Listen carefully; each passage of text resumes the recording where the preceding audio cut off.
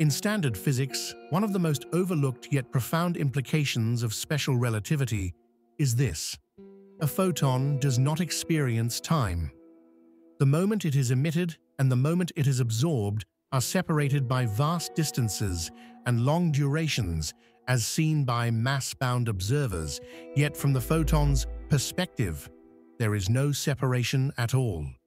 This is not merely a poetic expression. It's embedded in the mathematics of space-time. In relativistic physics, the interval ds squared along a photon's trajectory is zero. This means the photon's world line contains no measurable time, no spatial distance in the conventional sense, and no change of state. The photon's existence is thus instantaneous from its own frame, not over time, but as a single, indivisible instruction.